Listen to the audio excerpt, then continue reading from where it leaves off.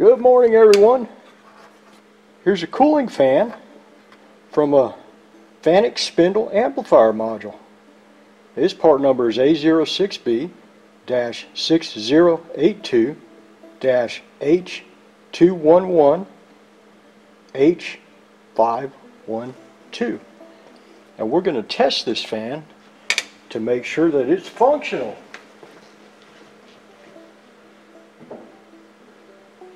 This fan has feedback.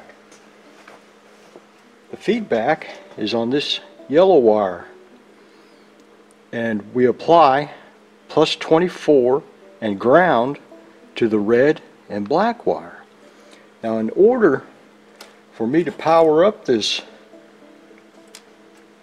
fan, I'm going to use these resistors because I don't have that connector. I'm going to use these resistors so that I can connect onto that fan. I need to get a bigger resistor there. There we go, that's a good one.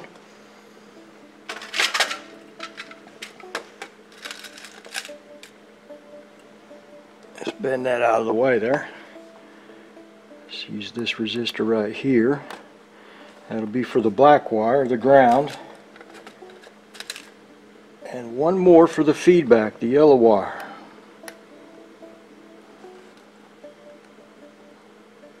Alright. Now, the feedback is open collector, so I've got this 10K ohm pull-up resistor that I'm going to attach to 5 volts, and the other side of the resistor to the yellow wire. 24 volts is going to go to the red wire and the black wire.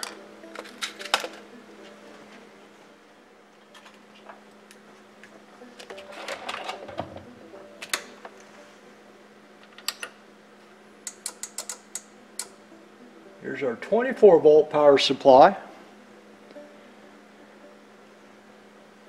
Let's use the bottom one so you can see it. There we go. There's our 24 volt power supply. And over here, this is going to be for our 5 volt pull-up resistor.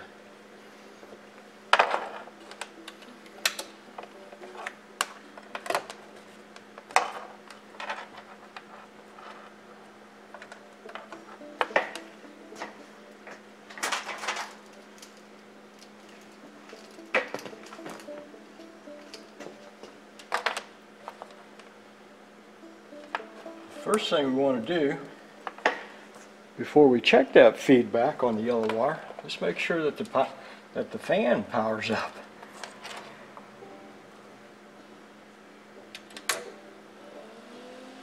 Alright, that's good, it's running.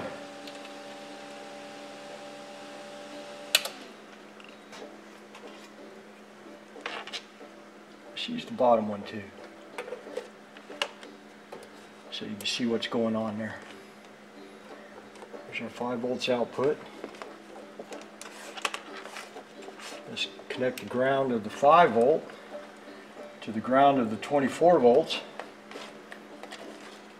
Here's our pull-up resistor. It's 10 kilo ohms.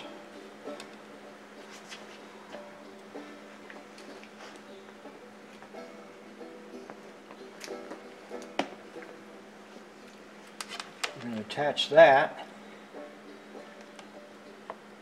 to the yellow wire. Now, with the oscilloscope, we're going to look at the output. I need to connect ground of the oscilloscope to ground of the 24 volt DC power supply and ground of the 5 volt DC power supply. Now the probe of the oscilloscope is going to look at the output of the yellow wire. We can connect that right here on this resistor. The pull-up resistor is also connected to the yellow wire, so we can connect that right there. Now, let's take a look and see what that feedback output of that cooling fan does on the oscilloscope. Okay, the fan is off. We're going to power up the 5-volt power supply. The oscilloscope is set for 5 volts per division, and with the pull-up resistor connected to 5 volts and the fan turned off, we have 5 volts on the oscilloscope. Now I'm going to turn the fan on, and look at that. We've gone from 5 volts to ground, 5 volts to 0 volts. Let's turn the fan off. We've gone from 0 volts to 5 volts. So this fan right here, when the fan is off, we have 5 volts. When the fan is on, we have 0 volts. Fan on, 0 volts. Fan off, 5 volts.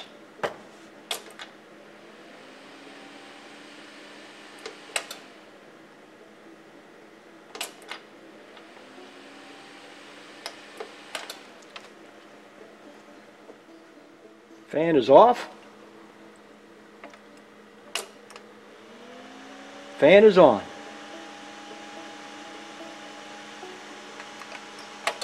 Off. On.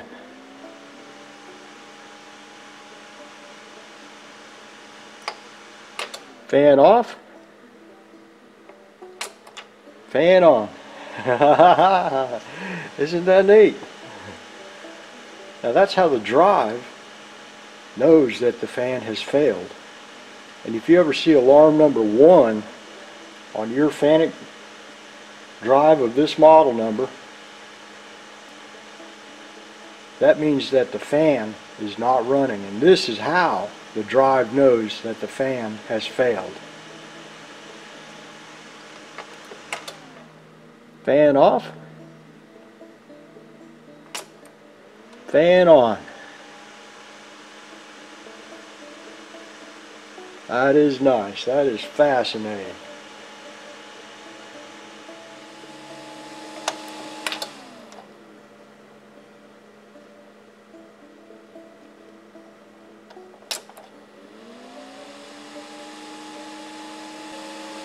All right, all. Thank you very much for stopping by and helping me to test this cooling fan feedback. That's all right, isn't it? That's all right. Have a good day, all. We'll see you next time. Evening, all. Here we're at the house again. I got all my chores done. Did laundry, filled up the bird feeders, washed the core. Did all kinds of things today on my day off.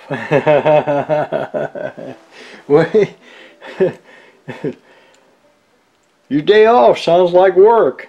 Well, yeah, we work a lot around here.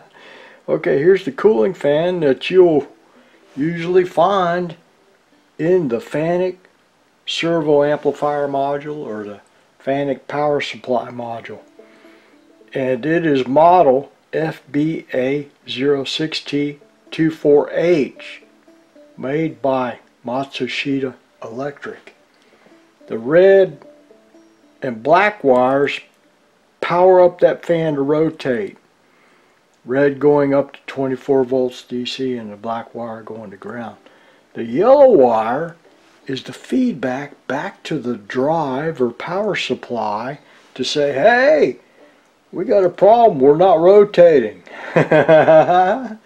So to test your cooling fan feedback, we want to take the yellow wire to an oscilloscope or voltmeter, and the oscilloscope voltmeter tied to the power supply grounds,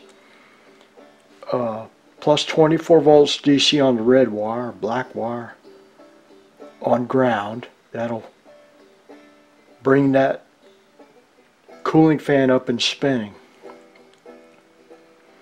Now the yellow wire, the feedback wire, I take it up to a second power supply, plus 5 volts DC, with a pull-up resistor of 10 kilo ohms.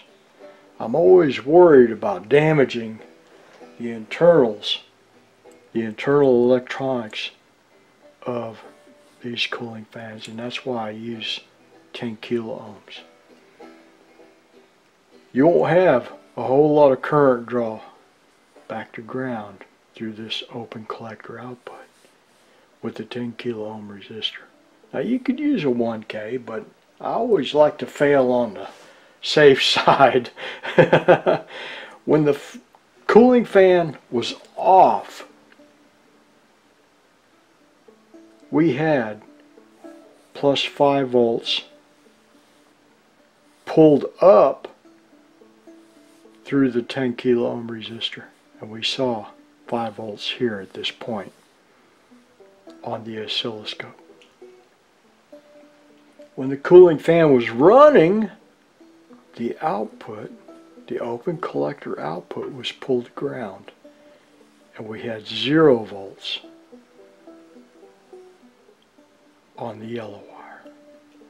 So cooling fan off, 5 volts. Cooling fan on and running, 0 volts. Isn't that neat? That is fascinating. Now, why would you want to monitor whether your cooling fan is running or not? Well, these drives and power supplies, they overheat, and they need that airflow through the cabinet of that drive or power supply to remain a comfortable temperature. And if this cooling fan failed, that temperature is going to go up. And you don't want to be running these things for very long, overheating. So, the cooling fan is very important, and that's why they monitor whether this is working or not working.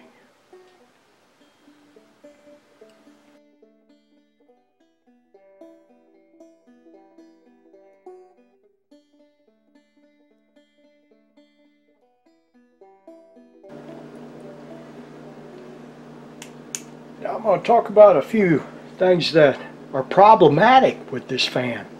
When you order a new one, the original fan on that board, and I don't know what happened, but the new fans that come in, they're never configured the same connector wise as the original Fanuc fan that comes out of your drive. So I don't have the connector drawn in here, but there's a connector that connects these 3 wires down to the power board of the Fanuc servo drive, spindle drive, or power supply. Now pin 1 is usually yellow. Well, no, I take that back.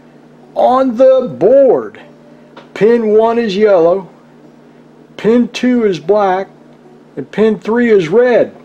But you will get new fans, and this is, I don't know how this happened, but you will get new fans that pin 1 will be yellow or white, pin 2, which should be black on the power board, is red, and pin 3, which should be red on the power board, is black. So the red and the black are crisscrossed on that connector. And when you hook up your new fan, if you don't have the red and the black going to the correct pins, you'll smoke the internals of that fan. It won't work right. Where those new fans come from, I have no idea. But I am absolutely certain that the Japanese didn't do it. They got a little bit more integrity and smarts than to flip your 24 volt and ground backwards.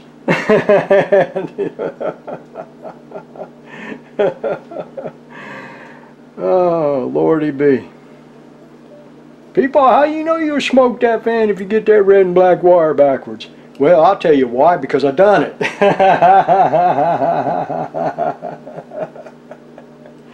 Ordered in a new fan to replace a bad fan and tore up a brand new fan. Shoot fire. Had y'all ever heard anybody cuss? I used up all my cuss words that day. I had to order some new cuss words because I used all my cuss words up. I can't cuss until next week when I get my new cuss words. My new box of cuss words come in the mail. Oh, Lordy be. Enough of that. I'm rambling now. What else was I going to say? Oh, yes. Okay. If, for some reason, you cannot get this fan with the feedback, what you can do is flip the power board upside down. Now let me back up a little bit. You're going to have a 24 volt DC fan, and it's not going to have this feedback output that when it's off we're at 5 volts, when it's running we're at ground. If you can get a cooling fan with just the 24 volt DC spec to make that thing rotate, what you can do, flip the power board upside down and tie pin 1 to pin 2. Where the yellow wire would have been, you don't have it now because you just have a regular 24 volt DC fan. You have to trick the drive into thinking that this fan is running. So tie where the yellow wire would have been, that pin on that connector of the power board, to ground, and the drive will think that the fan is running. That is only if you cannot get this fan. Now these fans are fairly thin. They're about that thin and about that wide, that square. So you don't want to get you a replacement fan that's too wide, otherwise you won't be able to get the covers back on this thing. So spec out your fan to fit that little gap between the covers and the attaching point. You can find one. They're out there. Well, there's all the things that we know about these fans. Watch your wire colors. If you do get one with the red and black swap, all you gotta do is swap them back around to the correct way. Pin 1 yellow, pin 2 black, pin 3 red. You'll see it on the original fan that comes out of it. If you can't get the original fan, jump pin 1 to pin 2 on the power board connector to fake this out.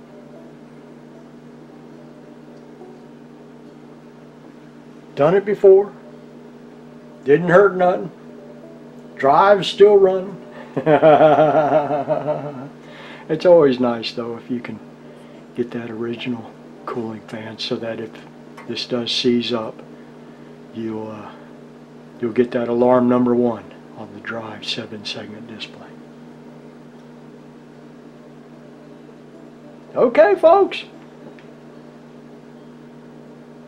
Enjoy y'all coming over and watching us talk about the Fanuc cooling fan, made by Matsushita Electric, model FBA06T24H.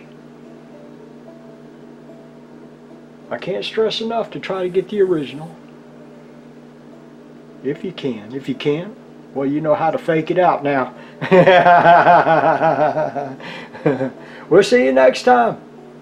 Have a good night.